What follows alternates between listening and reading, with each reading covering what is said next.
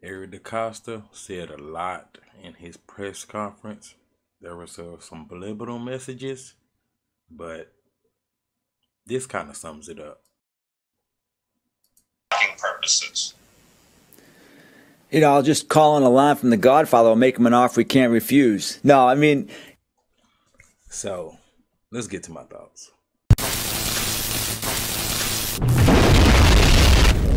Baltimore Ravens coat, purple trim, big body. Eric DeCosta, he went over a lot of things. We Ravens fans, Ravens flock. We know some of the questions from the media. Some can be good. Some can be like, really? We already know the answer to this. Come on, you're wasting a person's time. But I got a lot of points from this. It was a lot of subliminal messages. Like he's the Godfather. Like he letting you know without letting you know. You know what I'm saying? You just can't give it out like that. And from this one, I'm gonna go over. Okay, first the cap. 15 to 20. That's what he said we pretty much have available is 15 to 20 million. And they still don't know where the cap is gonna go. For us the numbers wise. So with him saying offer he can't refuse, he's referring to a wide receiver number one. So that's gonna be interesting to see. But he did also say multiple. He kept saying it where pretty much he really didn't speak about the defense. Defense is fine. He spoke about like the pass rushing, everything like that, but he mainly kept speaking about the offense where he said 150 to 160 thrown less than other teams. And he said he did notice the teams that's like Kansas City, that's like Tampa Bay, they had a balanced offense.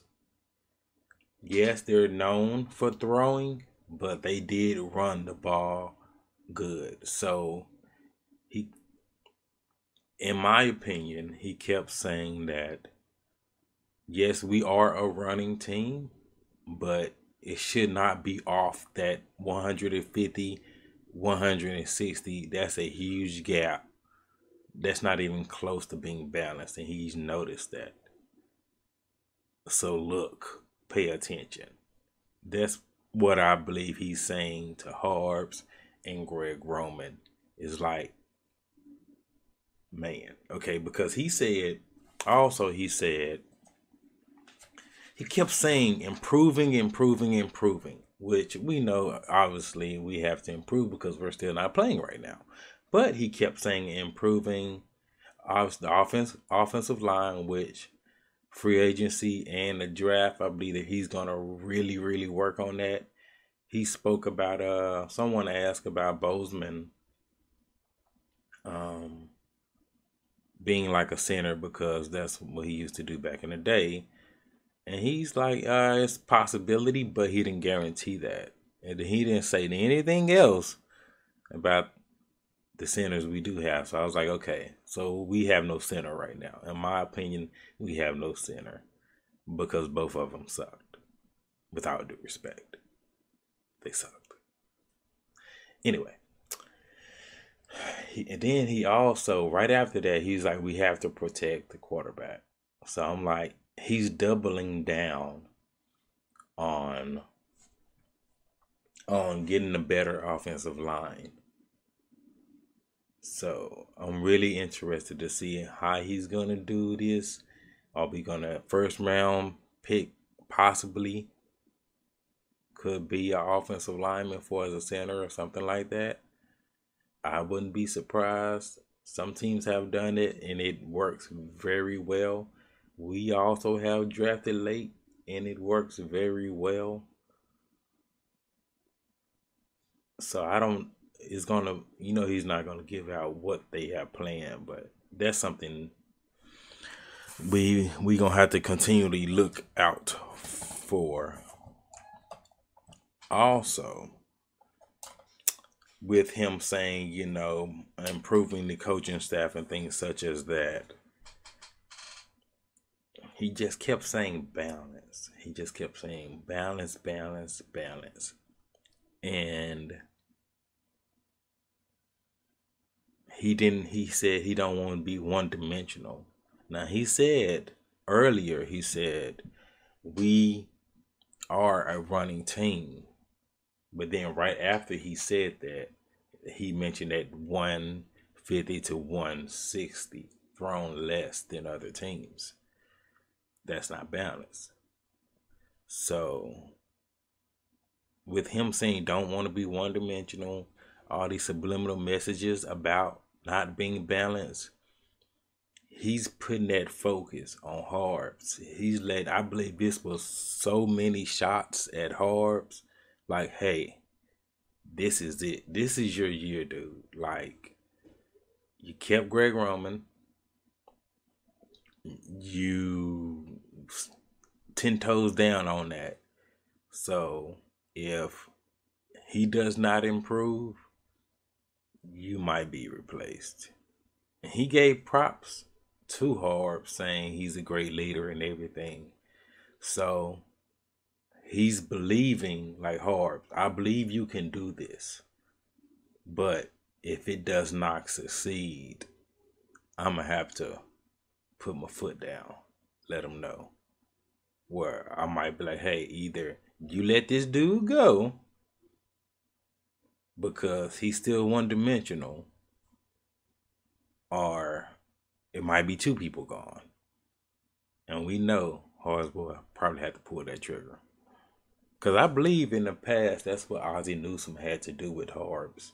Was like, okay, same subliminal messages. Hey, dude, you Cameron, Morning Wig. Hey, they trash now. We give them your time and you don't want to release them. And then he released Morning Wig and Marty and all that real fast with them subliminal messages. So I believe this is a year where might be Greg Roman's last year with us. Possibly Harbs. You never know. It was so many subliminal messages about that. And then he also said,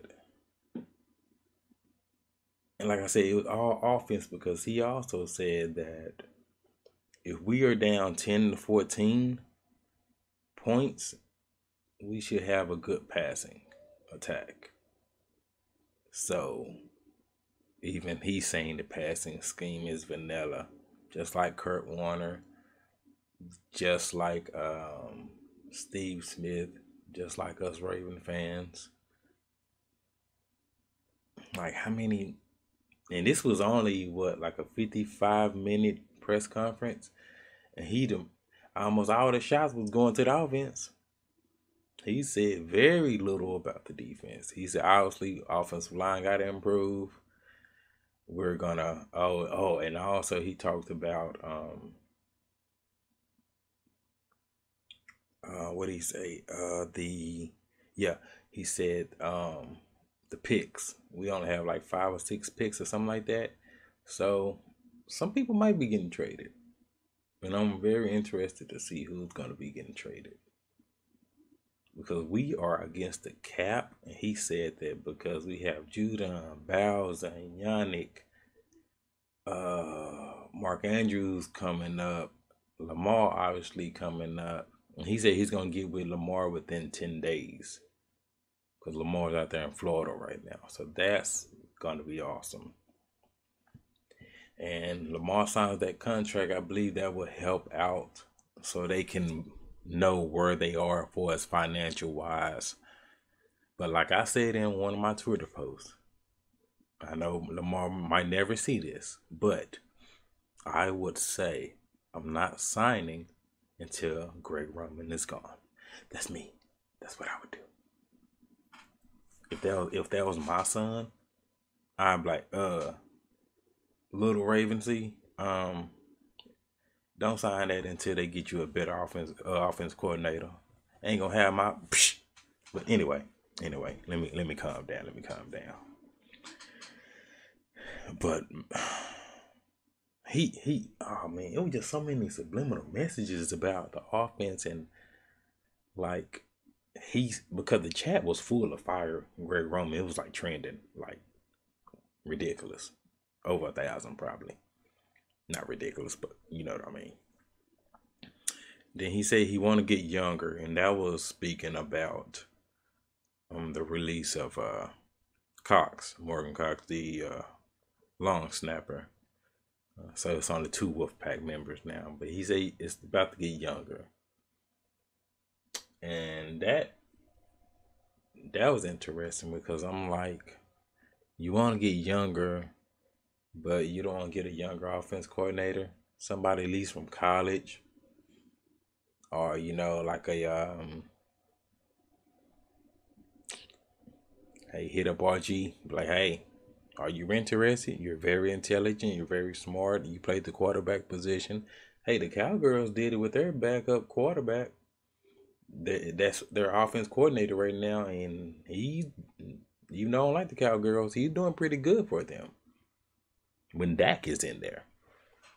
So just think about if RG3 want to call it quits for us playing and want to be a offense coordinator. I believe with his experience, what he went through with people trying to tell him be a pocket quarterback and not just let him do his thing where if it's a run, it's available, just go for it, throw the ball, things like that, just play your style.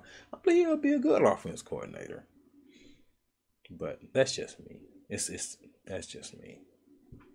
You just never know. Just never know that potential. But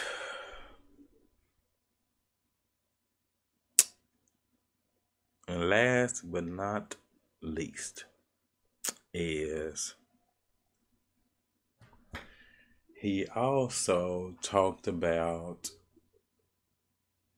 and they asked him about number 29, Earl Thomas. And he openly admit that, yes, I was wrong. I was looking for a leadership role type person. That's what we were looking for as a vet, to teach the young ones. And that flopped. And they're still doing their legal situation with that. But also with him saying that reminded me of, remember we was going back and forth with the AB and the Dez Bryant, and he chose Dez Bryant, and that's because of that leadership Dez Bryant has. But it doesn't look like Dez Bryant might not be coming back. I don't know. He put out them videos for the practice, and that was shots at Greg Roman, but to me, those could be positive shots. With me saying that is, it's like, dude, you're calling these plays in practice. We're practicing a lot of these plays, but you're not calling them in the real game. These plays are working in practice against our number ones, against Marlon, against MP Juice Man, Chuck, Joker, but you're not calling them in the actual game. And then they bring Dez out there and they really don't use him. 2-3 plays a game, like what? But and I believe that was all on Greg Roman, and Eric DeCosta was like, okay, I'm bringing in people to be a mentor, also to help, and you're not using them correctly. Man, just, man, there's so many subliminal messages toward the offense And I believe it's just really just straight Greg Roman. He's like, just kept jabbing. And you know, you only get so many jabs. You'll end up like Connor. You'd be knocked out.